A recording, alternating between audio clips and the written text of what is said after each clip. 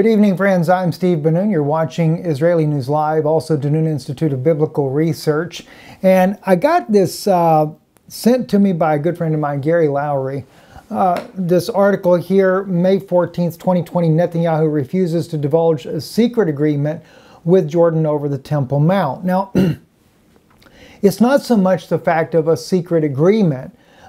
It's the fact that every time I see Breaking Israel News putting out an article, there's, of course, always the biblical passages that they like to put on there as well. And if you'll notice, like in this case of this one here, the presence of Hashem, as they put on there, the presence of the Lord, entered the temple by the gate that faced eastward, Ezekiel 43:4. And you can look at many articles. This one here on May 14th of 2019. Evangelical and Latin American faith leaders gather in Israel's Knesset. They're quoting Isaiah 2:3. In fact, just the other day I dealt with a video on that, speaking of another very well-known prominent evangelical pastor who spoke about Isaiah 2:3, and of course pictured in the picture here on this one is none other than Yehuda Glick. And Isaiah 2:3, and the many people shall go and say, come, let us go up to the mount of Hashem, or the mountain of the Lord, to the house of God of Yaakov, and he may instruct us in his ways, and that we may walk in his paths, for instruction shall come forth from Zion, the word of the Lord from Jerusalem, Isaiah 2:3. Another scripture that's already been fulfilled. But yet, over and over and over, and these are only chosen because I'm going to be speaking about these issues anyway. This one here on June 19th of 2019, so it's been, a little over almost a year ago. They quote here Zechariah 8:19, and this here is dealing with the evangelical, well, I shouldn't say just this one here. The last two here are dealing with the evangelical faithful that are forging relationships with the state of Israel, with the Orthodox community. And I just find it interesting that it always comes on the heel of scriptures that are obviously fulfilled, but yet the evangelical, the messianic community, nobody seems to realize that. New initiative launched to establish a Christian 9th of Av. Tish B'Av is spoken about in the Hebrew language. And this is in regards to getting Christians to repent for the destruction of the temple of 70 AD, something that Jesus actually prophesied of. Zechariah 8:19, thus saith the Lord of hosts, the fast of the 4th month, the fast of the 5th month, the fast of the 7th month, and the fast of the 10th month shall become occasions for joy and gladness, happy festivals for the house of Judah. But you must love honesty and integrity. Wow. And yet, it's another passage that's been fulfilled. And everybody is still looking at this as something to be taking place in the future. So I'm going to go into this with you here. And so we're going to get started here in just a few moments here. We're going back to this first article, Ezekiel 43. And that's where we're going to begin momentarily. So if we turn over to Ezekiel 43, beginning with verse 4, where they actually quote in this article here, and the glory of the Lord came into the house by the way of the gate whose prospect is toward the east. And a spirit took me up and brought me into the inner court, and behold, the glory of the Lord filled the house. And I heard one speaking unto me out of the house, and a man stood by me, and he said unto me, Son of man, this is the place of my throne, and the place of the soles of my feet, where I dwell in the midst of the children of Israel forever. And the house of Israel shall no more defile my holy name. This is a scripture that has been fulfilled 2,000 years ago. And I really, those of you that are Jewish, those of you that are rabbis that might listen to this broadcast, or just Jewish people that are listening in today, I encourage you to really examine these prophecies as I share them with you. And on this here, I have highlighted for you in the Hebrew language the very part where it talks about, and I will dwell in the midst of the children of Israel forever. Okay? And specifically, Betok b'nei Yisrael le'olam. In the midst He was literally speaking about dwelling inside of the human heart. And I am amazed at how easily this goes right over the head of Christians, Christian ministers, especially Christian ministers, people that are supposed to know the Bible, and it goes right over their heads. If we look at these other passages that are being quoted, Isaiah 2:3, we're going to go into that in a little bit, as well as Zechariah 8:19, both of these being put as future fulfillments, and yet they are already fulfilled. And we just did the one on Isaiah 2:3, so I won't go too deep into that other than the article itself. There is a reason for that. Now, I want to share with you, let's look at the book of Hebrews, and I'll tell you something. I have been more than a week just on chapter 10. I could not get beyond chapter 10 of the book of Hebrews for some reason. And I finally figured out why just the other day, and this is one of the reasons why I wanted to make the video. And as I was getting ready to make the video, I hadn't looked at my phone in some time, and I'd gotten a text from Brother Gary Lowry about this thing about the temple, and then I noticed the scripture, and I thought how fitting this message would be just on that issue alone. Let's just begin in verse 1. For the law, having a shadow of good things to come, and not the very image of the things, can never with those sacrifices which they offered year by year, continually make the comers thereunto perfect. So no matter how much we had the law, it could not make the worshiper perfect.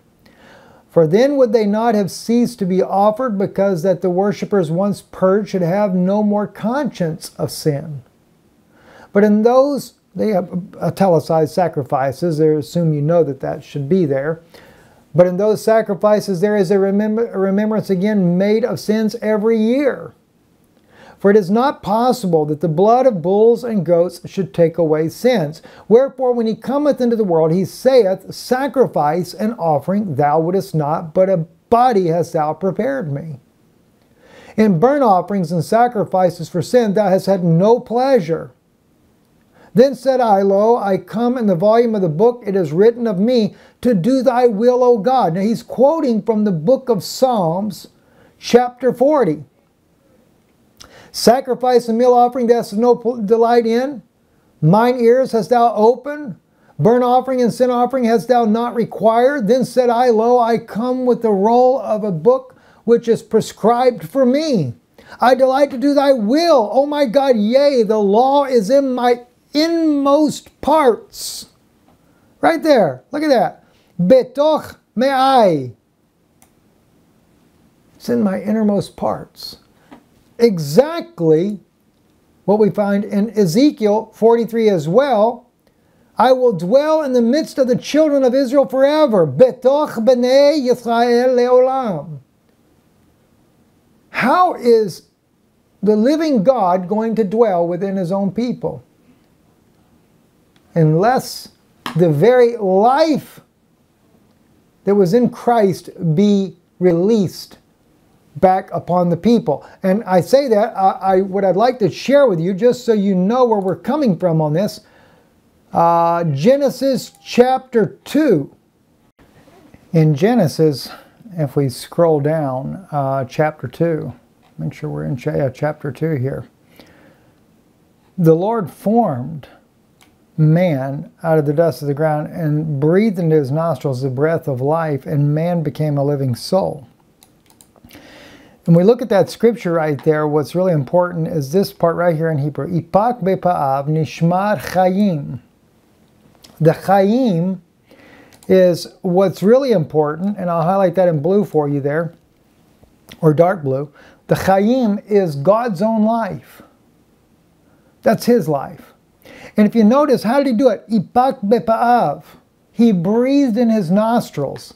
If you remember, after the resurrection, Jesus Christ breathed upon his apostles and said to them, Receive ye the gift of the Holy Ghost. He was showing that he was the same God that breathed in the nostrils of Adam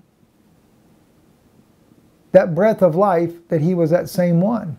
Just like when he took the clay and he spit on the ground, he formed it and made it and put it on the blind man's eyes, told him to go wash in the pool of Siloam. He was showing that he was the same God that could form man from the dust of the earth. That's why when we look at these passages, like in Isaiah 43, and we see in verse 4, and the glory of Ukavod Yehovah, we see that the glory of Yahweh, Jehovah, whatever you want to call that name there, that is literally referring to Jesus Christ. He would be the one. He would actually come, as he said, I come in my Father's name and you receive me not. Okay, so let's go into the book of Hebrews. And keep in mind, this one here in Genesis, that life that he breathed inside of Adam was the same life that was inside of Jesus Christ when he died on the cross. And it's also interesting because he breathed in the Chaim, a plural form of the life of Almighty God. But Adam himself was lenefesh chaya. He was a living soul, a singular, not Chaim, but a singular. But why is there plural breathed into Adam's nostrils? Well, because God formed man, et ha'adam, which basically was humankind, because both Adam and Eve were in that exact same body. Later he puts Adam into a deep sleep and takes Eve from him. And this is why there had to be that plural form of that life breathed in him. And also Jesus being a second Adam, he would have all the life within him. And of course, because of the fall in the garden, which separated man from their God, by the life of God, that tree of life, which by the way, some argue that, oh, well, that's not the tree, they never got to eat of the tree of life. That's not true. The tree of life fruit was given right to them, because you have to look at what it says in verse 9. In fact, it says it here clearly. Kol eitz nechmad lemoreh. Well, actually, let me back up just a minute here. Here we go, right here. All right, it's ve'etz hachaim, the tree of life. What was breathed in the nostrils of Adam? What was breathed in him was the Chaim. That little part there I've done in dark blue for you highlighted. The Chaim was breathed within him. So if the tree of life bears the Chaim, and it was breathed into his nostrils up here, Chaim, then what do we have? Let me put these in yellow, just those two little points right there. Right? Because you need to be, I want you to really be able to see this on your screen as well. Right? The Chaim, the fruit of the tree of life, is life itself. And the Chaim was breathed into the nostrils of Adam, and he became a living soul. Ipak be'apav nishmat Chaim. All right? And now we see that that tree of life is there, and it's in the Betoch Hagan. That's another interesting aspect right there. Where is it? Of course, now both the trees are in the Betoch Hagan. All right? They're both in the middle of the Garden of Eden. We had the Kol Es Nechmad Le Moreh, okay? Vetov Le Ochel, okay? They're told that they can, well, let me just back up. The tree of life also in the midst of the garden, and the tree of knowledge of good and evil. All right? Now, I find this rather interesting, and I've never really picked up on this before. I'll just share this with you. Specifically, we see the tree of life, the tree of life also in the midst of the garden.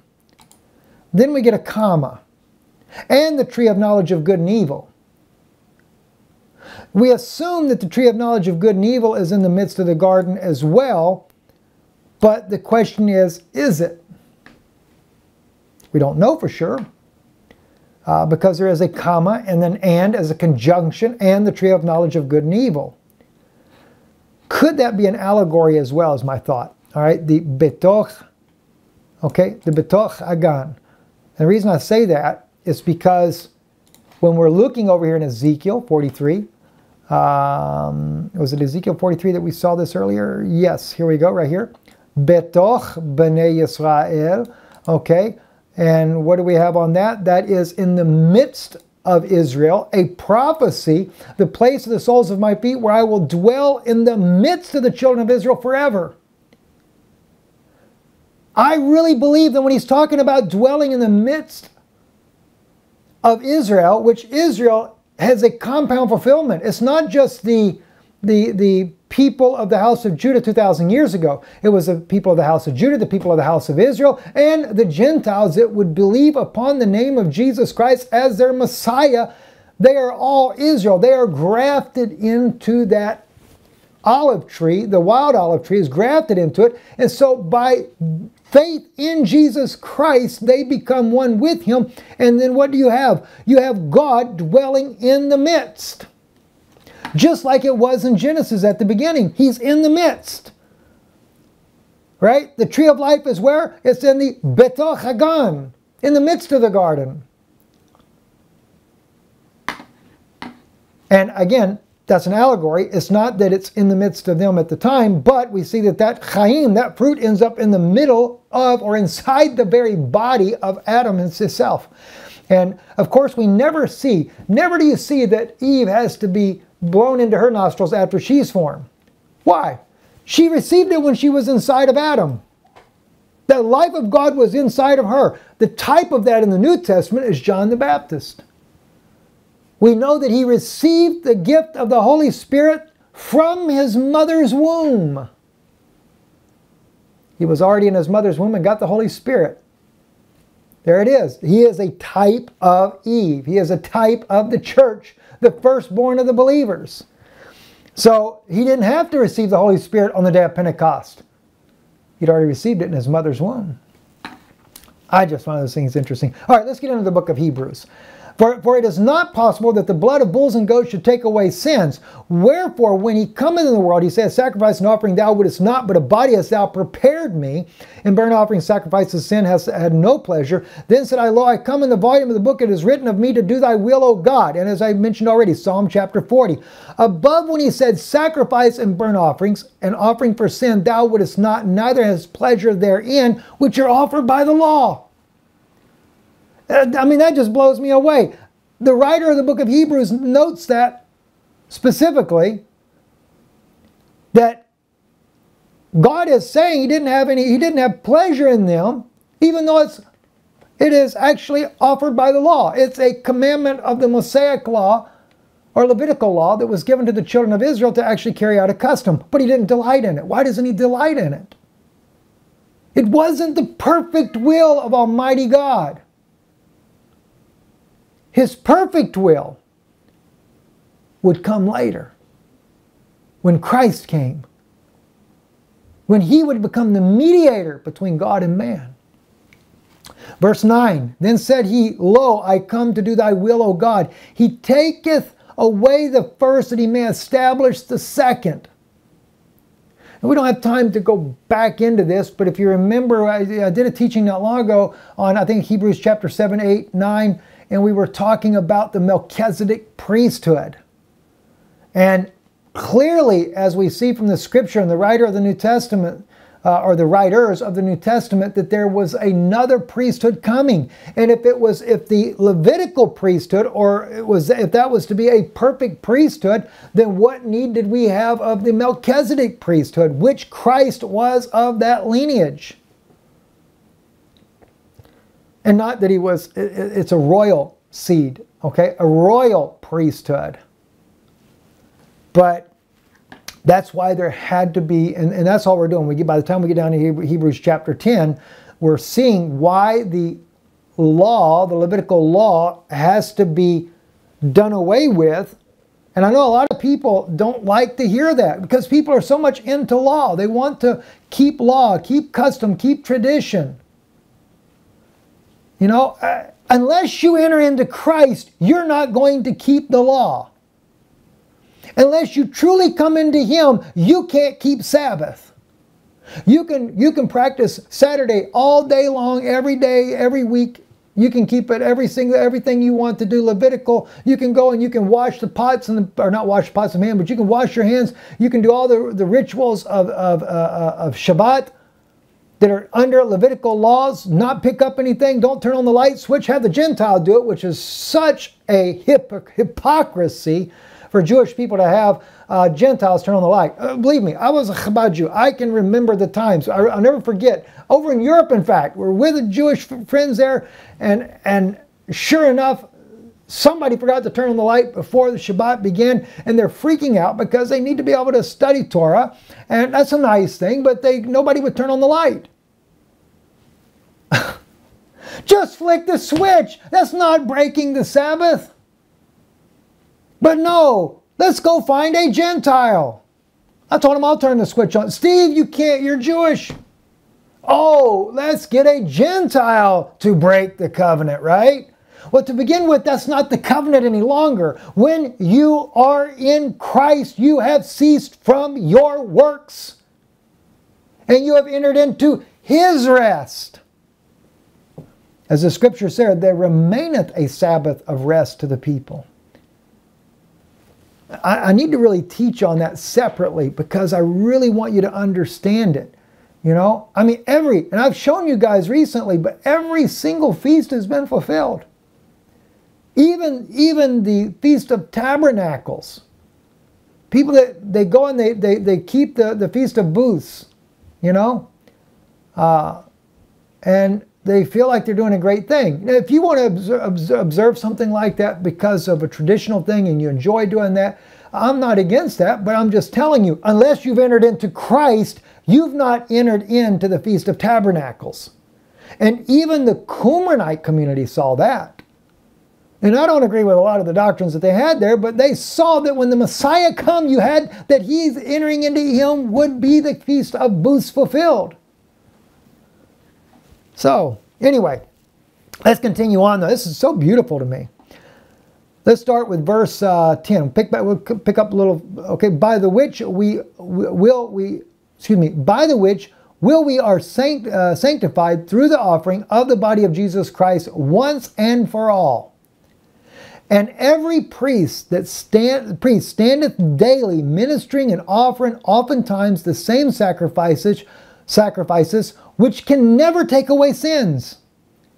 But this man, after he offered one sacrifice for sins forever, sat down on the right hand of God, from henceforth expecting till his enemies be made his footstool.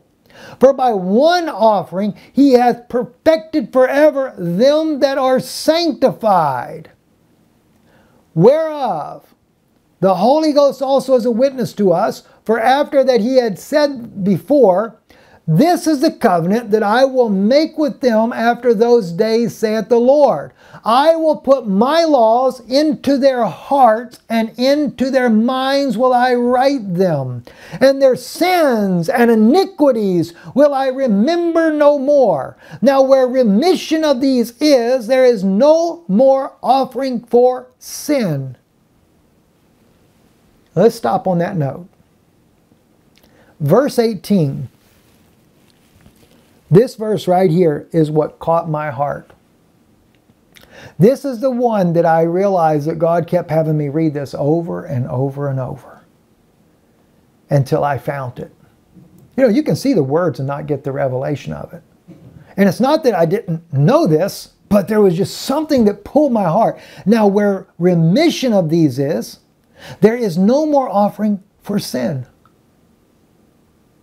The importance of this is like in the case of the article here that I brought up of a very, longtime friend of mine. I won't mention names. But had done a video with Yehuda Glick just recently on national television, aired all over the United States, as well as on his YouTube channel. And in his defense, I will say that he told me later that if I had not used Yehuda Glick's version where it was cut, he claimed that if you go on there, he also stood for Christ being the fulfillment of this ministry. However, though, when he was with Yehuda Glick, he clearly was standing the opposite in the fulfillment of this happening with the building of the third temple. And even as a damage control, I shared with him that, you know, brother, listen. You know, I appreciate Rabbi Glick, his wife, what they're doing for the fatherless, for the widows, because they quoted Isaiah 1, that had to be done before the temple could come into being rebuilt, the third temple. I said, but what about the oppressed? See, in that video, there was no mention of the oppressed. And I said, because the Palestinians are the oppressed. The neighbors, there's love thy neighbor as thyself. That's totally forgotten. But to do a damage control, he got in touch with Yehuda Glick. Caught him at a wedding. And Yehuda Glick began to speak about how that, we treated the wounded from Syria, free of charge. Anybody that ever watches Israeli News Live, if you go back and look on my broadcast, when Israel was treating the wounded, it was Al-Qaeda and Al-Nusra. They call them Syrians? They're not Syrians, they're terrorists. They were killing Christians, beheading Christians. That's who Israel was treating. That's not loving your neighbor as yourself. As Tzipi Livni, who was the former cabinet minister in the Israeli government, also during the Obama years when he was president of the United States there, she was working on as one of the framers of the peace agreement then. She said on RT News when the person, the lady there that does the broadcast, can't think of her name, was interviewing Tzipi Livni, why didn't Israel come and help Russia to overthrow al-Nusra and al-Qaeda? And all these militants that were trying to overthrow Bashar al-Assad, she says, she was appalled by the idea. She said, you really think that Israel is going to help them? She said, I am appalled that you even suggest that. I'm just paraphrasing her words. But you can go back and listen to it. Yeah, while the Christians were murdered and slaughtered in Syria, the only ones that Israel cared for were those that were doing the slaughtering. All right? And as far as the Palestinians, you can go back and listen to our interview with, oh goodness, his name slips my mind right now. He's an Israeli. His sister, her daughter was killed by a suicide bomber in Israel. And we had him on.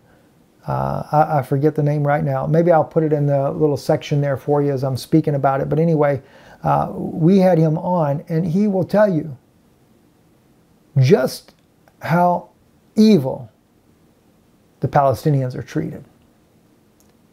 And, you know, I don't say that you know, and when I say this, understand, there are a lot of secular Jews that care about the Palestinians. We interviewed a lady and her daughter who wanted to remain anonymous, but shared their love for the Palestinian people. So there are Jewish people that do care. But as a whole, no. That just doesn't exist. So anyway, it says here, Isaiah 2:3, and the many people shall go and say, come, let us go up to the mount of the Lord, to the house of God of Jacob, that he may instruct us in his ways, and we may walk in his paths. For the instruction shall come forth from Zion, the word of Hashem from Jerusalem, Isaiah 2:3, or the word of the Lord. Right? Now, what gets me is that the interview that I was watching, good friend of mine, you know, somebody I love dearly, but I'm watching go right over the cliff. Scripture that was fulfilled 2,000 years ago when Jesus Christ came there. And they came and said, even when on the day of Pentecost, all the nations had the children of the house of Israel coming in. You know, I'll show it to you. Maybe it's first time on this channel, so let me show you. I don't want to leave nobody hanging. This will air on Danun Institute. Maybe the next day or so it'll air over on Israeli News Live as well. Book of Acts, chapter 2. You know, you'll find many of these prophecies you'll see fulfilled right in the book of Acts. Now, of course, Jesus coming, fulfilling those, being in the temple, things like that. And he did come from these. He came from the Mount of Olives. In fact, if you look at the Hebrew Matthew on that, I don't have it up here right now, but in the Hebrew Matthew, that's how you know where the Roman garrison was. Because some people say, oh, no, that wasn't the Temple Mount. Well, no, I agree with the people in Israel. They say that was the Temple Mount. Roddy Brown, good friend of mine, we did a video on that. It is where the temple stood. That's where the Romans destroyed it. And that Roman garrison, according to the Hebrew Matthew, was actually over on the Mount of Olives. I actually found that. I shared that before. I don't have time to go into it right now. But anyway, right here, verse 36, Acts chapter 2. Therefore let all the house of Israel know assuredly that God hath made that same Jesus whom you have crucified, both Lord and Christ. So the house of Israel, from all those different nations, had come back and speaking in all their different tongues. Not only were they say they're actually in the Greek language, they say Jews, but they translated Jews. They were not Jews, they're Judeans. But they spoke all those other languages. Here it is right here. Parthians, Medes, Elamites, dwellers of Mesopotamia, Judea, Cappadocia, Pontus, Asia, right? Egypt, I'm skipping some of them. Cyrene, strangers of Rome, Jews and proselytes. So both Jew and Gentile were dwelling there in Jerusalem when they heard this great, amazing thing, because what? We'd found that the Spirit of God had came down like a rushing mighty wind and had filled the 120 which were from the house of Judah that were there in the upper room, filled with the Holy Ghost, and they came out stammering. And they were filled with the Holy Ghost and began to speak with other tongues as the Spirit gave them utterance. And there were dwelling at Jerusalem Jews or Judeans, devout men out of every nation under heaven. So this is when all this great movement was going on. And even when Jesus was on the earth, what did you have? You had people from Syria coming. You had, his fame was spreading abroad everywhere. And then they had Jesus sent out the 70. They went out to abroad. And so his fame was spreading everywhere. And people were coming to see him. All right. Now, go back over here to the book of Hebrews here. So we have in there, and their sins and iniquities I remember no more. That's what really gets me there. Now, where remission of these is, there is no more offering for sin. So, what is this fulfilling when it says, and their sins and iniquities will I remember no more? Well, Jeremiah 31 is one of the places it's quoting from, and I want to share that with you. But this, verse 32, Jeremiah 31, verse 32, but this is the covenant that I will make with the house of Israel after those days, saith the Lord. Notice, the house of Israel.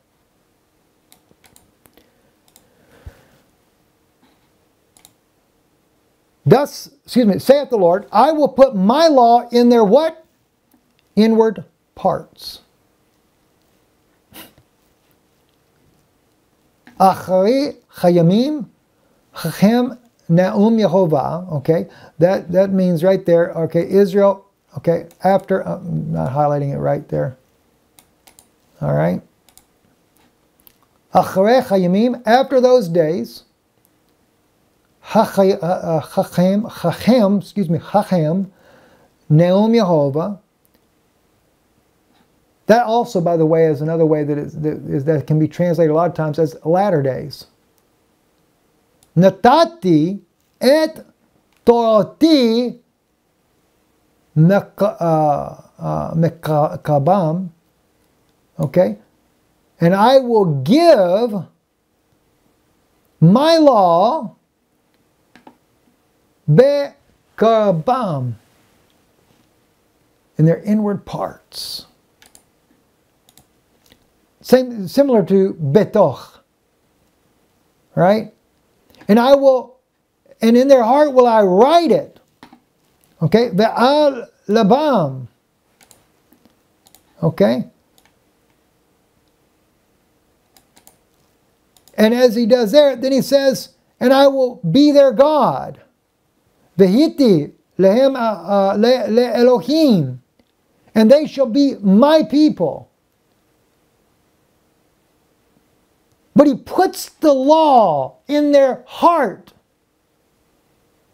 Christ came to fulfill that by placing the law, his word, within the heart. And they shall teach no more every man his neighbor and every man his brother, saying, Know the Lord, For they shall all know me, from the least of them unto the greatest of them, saith the Lord. For I will forgive, watch that, for I will forgive their iniquity, and their sin will I remember no more. That's two things right there. I will forgive their iniquity, and I will remember their sin no more. Now, this is important, friends.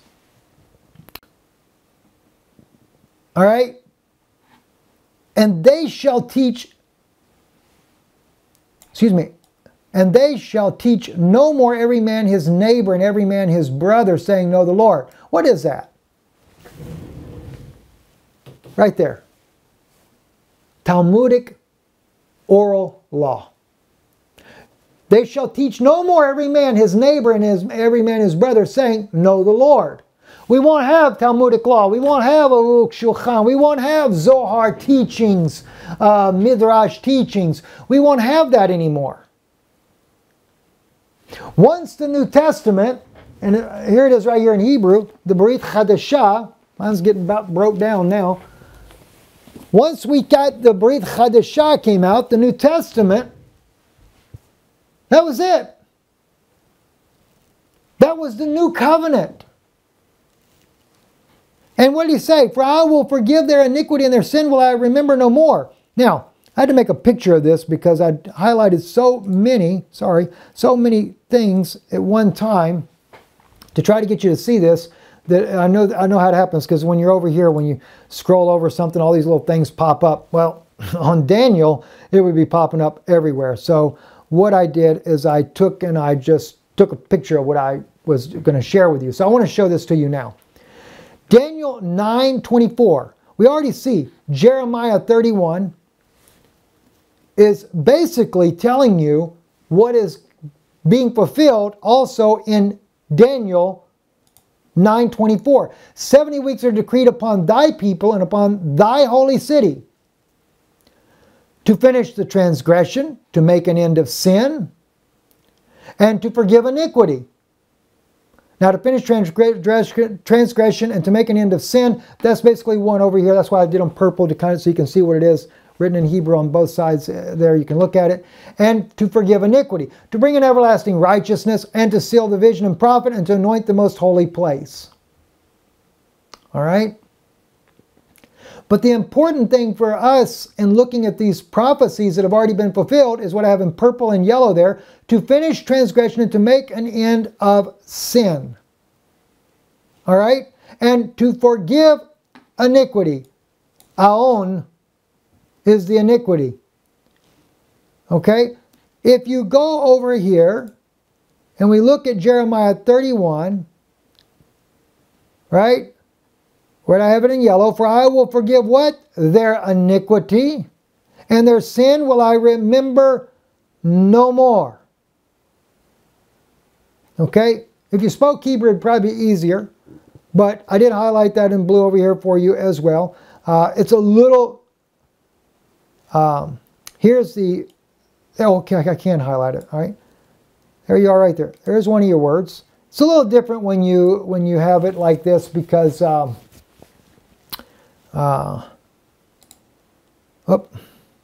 it over here, get it right for you.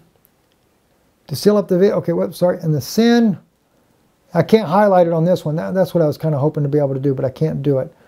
To make an end of sin and to forgive iniquity. All right, the aon is the iniquity. Okay, and then we have over here for the transgression and sin. Keep going to the wrong one. Apologize for that. So, but at any rate, it no sense to keep going back and forth. We'll just be here all night trying to do this. The point is the iniquity and the sin would be remembered no more. Now, let's go all the way back to Ezekiel 43. All right? Jesus fulfilled this. The place of the soles of my feet where I will dwell in the midst of the children of Israel forever. The house of Israel shall no more defile my holy name. And the house of Israel they showed right back up, right? Then we look at, well, I'll tell you what, I need to look at these other articles so it makes more sense to you as well. So, and by the way, this article here, Evangelical and Latin American Faithful Leaders Gather in Israel's Knesset, And what are they doing? They're supporting not only Israel, but the rebuilding of the third temple. In this article here, they're quoting Zechariah 8:19. We're going to get into that in just a minute too. Thus saith the Lord of hosts, the fast of the 4th month and the fast of the 5th month, the fast of the 7th month, the fast of the 10th month shall become occasions for joy and gladness. Happy festivals for the house of Judah, but you must love honesty and integrity. Zechariah 8:19. Okay? But the problem is, these, like Bob Odell, and there's another guy in this article here that's from, I think, let's see, Ray Montgomery, they spearheaded this repentance on the 9th of Av, Tish B'Av, to repent. I think it was Shapira and Mark Biltz also pushing for Christians to go and repent for the sins that were done to Israel, what Rome did, and so therefore it's the Christians' fault for the destruction of the temple on Tish B'Av in 70 AD. I would never repent for the destruction of the temple in 70 AD. Jesus clearly said to his disciples when they showed him the temple and the buildings that were there, he said, not one stone will be left upon another. Why? Israel had rejected their Messiah. They had rejected the very temple that God dwelt in. This is why when we look at these scriptures and I say they're already fulfilled, and it's maybe a little confusing when you sit there and we read right here, all right, the place of the souls, let's see, back up a little bit, and the glory of the Lord, or Ukavod Yehovah, came into the house by the way of the gate whose prospect is toward the east. And people say, well, wait a minute. And Jesus came in by the way of the east. Who do you think was dwelling inside of Jesus Christ? It was none other than God himself. He was the temple. He walked up through the eastern gate onto the Temple Mount, inside the temple. He was the temple. All right, so these things are already being fulfilled.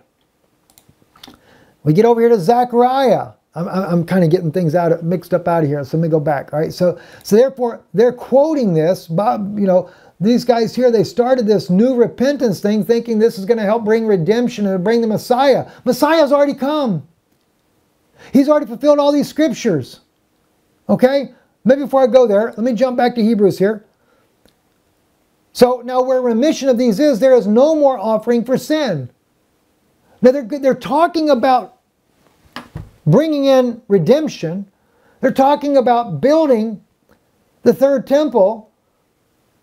And friends of mine, supposed to be friends, but I can see they're going completely, it's almost like they're going into apostasy. Oh yeah, they'll admit, oh yeah, I know the Antichrist is going to come and take over. No, the Antichrist is going to build it. It is a beast system. Jesus wounded the head of that serpent when he revealed who the Pharisees really were. Oh, they try to do damage control on that one too, and they try to tell you, oh no, when Ezra was here, Ezra made them put away their wives, put the children out from in their midst there, and that was the end of it. God forgave them for their sins. Well, I'll tell you one thing. They ended up going to Israel. When the children of Israel went back, they went anyway. They might not have been living with Daddy Priest, but they certainly went there because by the time Christ came on the scene, they had overtaken the priesthood and threw out the true priest, and they were living down in Qumran. Jesus said they were serpents. And that's exactly what it says. They had mingled the seed. They were reptilian. All right, so you take it out with Jesus. Having therefore, brethren, boldness to enter in the holiest by the blood of Jesus, by a new and living way, which he hath consecrated for us through the veil, that is to say, his flesh. Having a high priest over the house of God, let us draw near with a true heart, in full assurance of faith, having our hearts sprinkled from an evil conscience, and our bodies washed in pure water, let us hold fast the profession of our faith without wavering, for he is faithful that promised. And let us consider one another to provoke unto love and to good works, not forsaking the assembling of ourselves together, as the manner of some is, but exhorting one another, and so much the more as you see the day approaching. This is where it gets serious. That's why I'm kind of bringing this, going back into these issues, right? Not forsaking the assembly of ourselves together. The writer of the book of Hebrews knew when this would happen in our day. He knew the fulfillment would already be taking place in the earlier part of chapter 10. But he also knew there would come a time where you would begin to forsake the assembly. All right? And I normally bash the 501c pastors because they're the biggest ones that are forsaking the assembly. Now, the pastor that I spoke about here publicly recently reminded me that he's not 501c3. Part of his ministry is not. Now, the church where his father has is 501c3. And I do appreciate that he's not as far as the other part. But the thing is, they still practice not assembling themselves together, as the manner of some is, but exhorting one another, and so much the more as you see the day approaching. Here's where it gets real serious though. For if we sin willfully after we have received the knowledge of the truth, there remaineth no more sacrifice for sins. What is the knowledge of the truth? It was the message of Jesus Christ. That he was what? What is the knowledge of the truth? He is the sacrifice for sins. The building of the third temple is bringing back animal sacrifices. From day one, they build that third temple, there will be sacrifices offered into it. So don't tell me that it is going to be built for a good purpose, as a place, a house of prayer. The sacrifices are being offered even before they get it built. And there are Christians that actually go to that and are part of it. Participate even. And he clearly tells you, right? Clearly, if we sin willfully, after that we have received the knowledge of the truth, there remaineth no more sacrifice for sins. You embrace the building of the third temple. I don't care if you say you know that the Antichrist will take over it. The moment you embrace it and you are there and you help in the consecration of the building of the third temple, you will have no more sacrifice for your sins. You have rejected Jesus Christ, and as it says, but a certain fearful looking for judgment and fiery indignation which shall devour the adversaries. He that despised Moses' law died without mercy under 2 or 3 witnesses. How much sore punishment suppose you shall be thought worthy who hath trodden underfoot the Son of God, and counted the blood of the covenant wherewith he was sanctified an unholy thing, and done despite unto the Spirit of grace. That's why I'm hammering this so hard. You know, it's not that I don't hate my brothers or sisters, whichever it may be, that are out there that preach these things, that stand, you know, because look, I was standing with Israel as well. In fact, at one time I had a Facebook page that said, unconditionally we stand with Israel.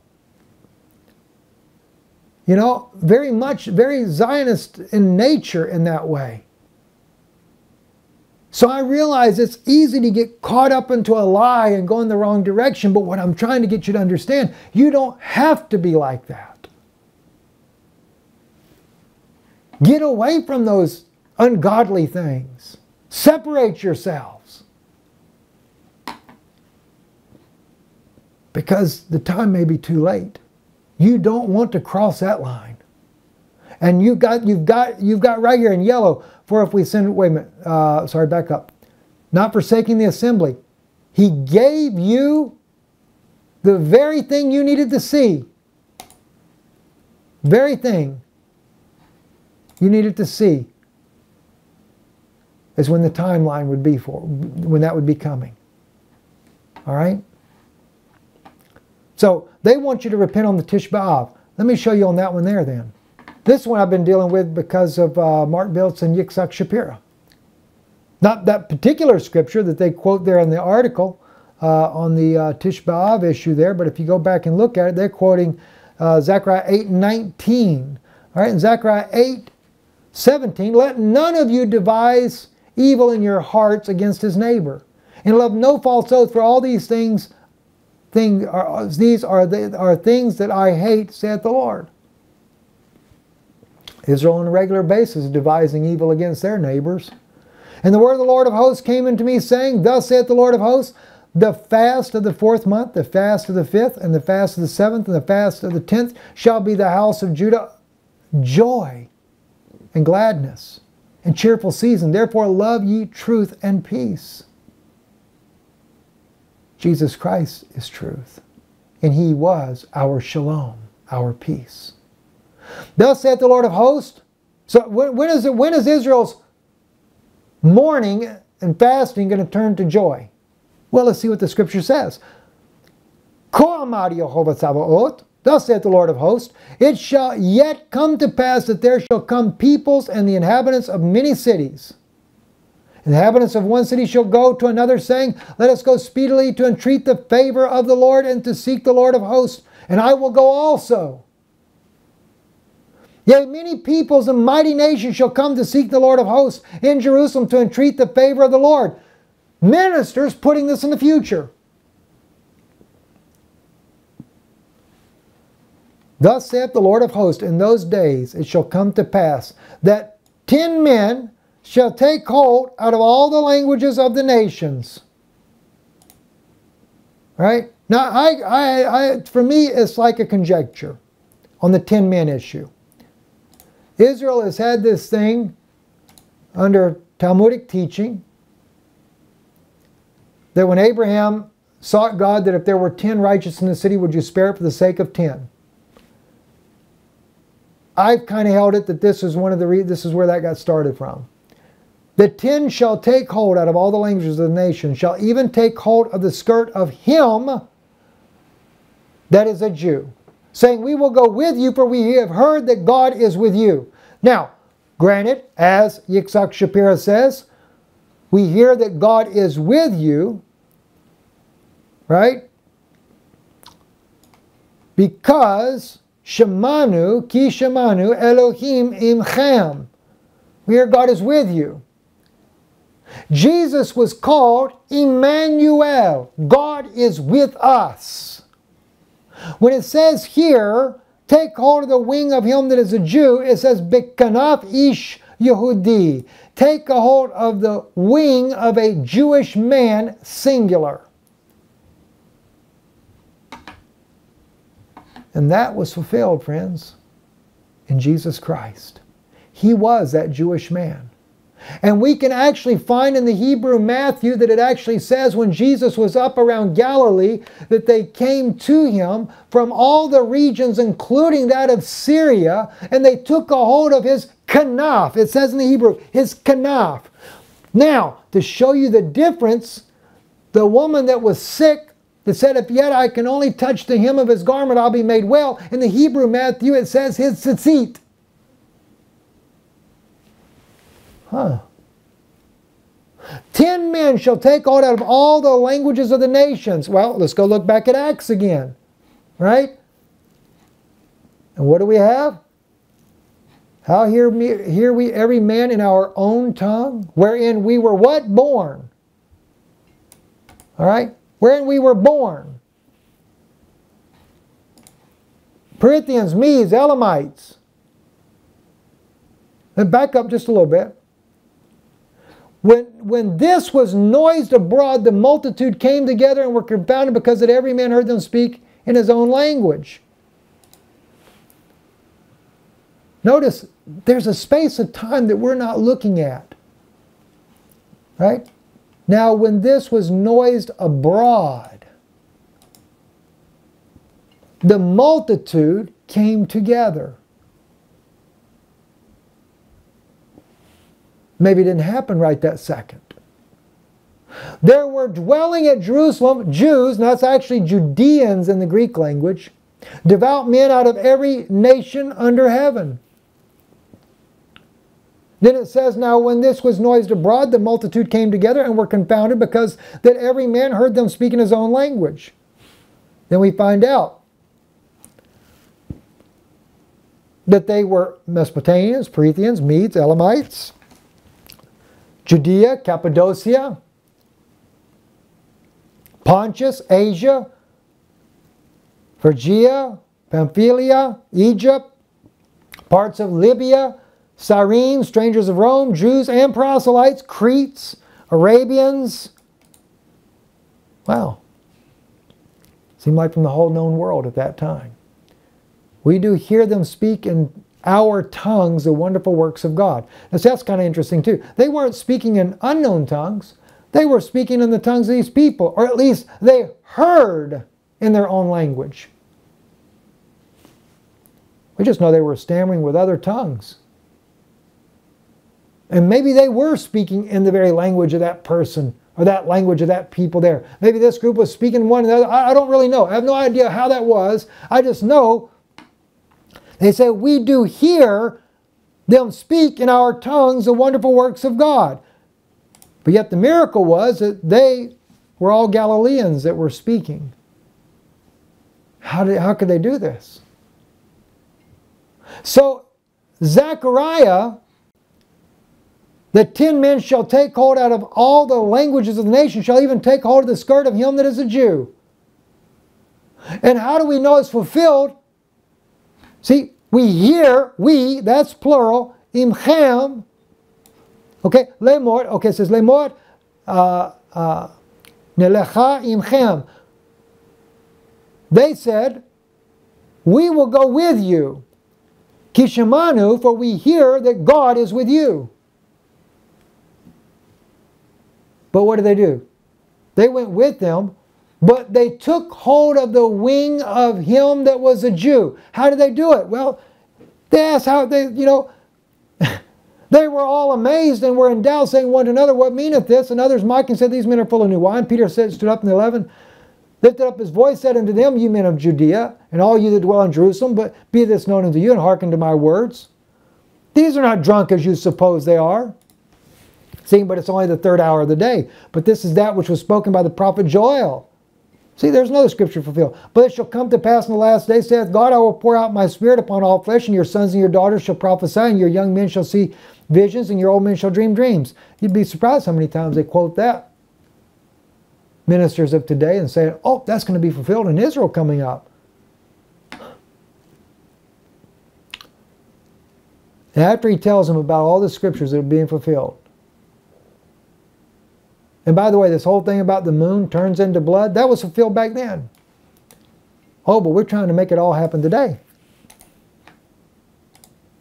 I guarantee you one thing, probably will happen today. And when it does, it won't be like what these guys are telling you now. It'll be something totally different. So they said the sun before the great and notable day of the Lord. And it shall come to pass that whosoever shall call on the name of the Lord shall be saved. You know, he's actually quoting you the scripture. So he says, you men of Israel, hear these words, Jesus of Nazareth, a man approved of God among you by miracles and wonders and signs which God did by him in the midst of you, as you yourselves also know. Him being delivered by the determinate counsel and foreknowledge of God, you have taken by wicked hands and crucified and slain, whom God hath raised up, having loosed the pains of death, because it was not possible that he should be holden of it. For David speaketh concerning him, for I foresaw the Lord always before my face, for he is on my right hand, that I should not be moved. Wow. Therefore did my heart rejoice, and my tongue was glad. Moreover also my flesh shall rest in hope, because thou wilt not leave my soul in hell, neither wilt thou suffer thine Holy One to see corruption. Thou hast made known to me the ways of life. Thou shalt make me full of joy with thy countenance. There it is. Make me full of joy. And you want to know why it says over there? Right there when they quote it? Shall become occasions for joy and gladness. Well, it's fulfilled right there. David saw it was going to be joyful. Men and brethren, let me freely speak unto you, and patriarch David, with that he is both dead and buried, in his sepulchre is with us to this day. Therefore, being a prophet, knowing that God had sworn with an oath to him that of the fruit of his loins, according to the flesh, he would raise up Christ to sit on his throne. He's seeing this before, spoke of the resurrection of Christ, that his soul was not left in hell, neither his flesh did see corruption. This Jesus hath God raised up, wherefore we are all witnesses. Therefore, by the right hand of God exalted, and having received the Father the promise of the Holy Ghost, he hath shed for this, which you now see and hear. For David is not ascended into the heavens, but he saith himself, the Lord saith unto my Lord, sit thou on my right hand until I make thy foes thy footstool. Therefore let all the house of Israel know surely that God hath made that same Jesus, whom you have crucified, both Lord and Christ. House of Israel. Though the house of Israel be as the sand of the sea in multitude, yet only a remnant would return. That was 2,000 years ago fulfilled, friends. Right? Now, when they heard this, they were pricked in their heart, and said unto Peter and to the rest of the apostles, Men and brethren, what shall we do? Then Peter said unto them, Repent and be baptized every one of you in the name of Jesus Christ for the remission of sins, and you shall receive the gift of the Holy Ghost. There it is. There it is. That is taking a hold of the wing of him that is a Jew. That is the fulfillment of Zechariah. Bekanaf ish Yehudi. And then they said, We will go with you, for we hear God is with you. For this promise unto you and your children, to all that are far off, even as many as the Lord our God shall call. And with many words did he testify and exhort, saying, Save yourself from the untoward generation. Ooh, that's powerful. Then they that gladly received his word were baptized the same day. There were added unto them about 3,000 souls. Friends, I'm seeing it left and right all the time. Especially when you watch this particular media outlet, Breaking Israel News, quoting scripture. A lot of Christian support out there for this particular group here, but always quoting scriptures that are, in most cases, have already been fulfilled. There's scriptures still to be fulfilled. I realize that. But we're not helping the Jewish people not one single bit by sitting there lying to them, telling them that, oh, all is well and hunky-dory. We'll be right there for you. Listen. This one that you're really going to get yourself in trouble with, ministers, if you're not careful, is that scripture right there, that building of the third temple. I forget where I put it at now. But that one right there, that will sink the ship. Because there will remain no more sacrifice for sins if you allow that to happen. There will be no more sacrifice for sins. Please, friends, I adjure you in the name of the living God, the Lord Jesus Christ, don't make that mistake, ministers. We thank you for your support of this ministry, and we appreciate your love and your prayers. If you want to visit our website, IsraeliNewsLive.org, please do so. I'll just share the link with you here, IsraeliNewsLive.org. And everything is here on our website here. If you want to donate, you can. Danun Institute is the way we do the donation, by mail or just clicking online. God bless you, and thank you for listening.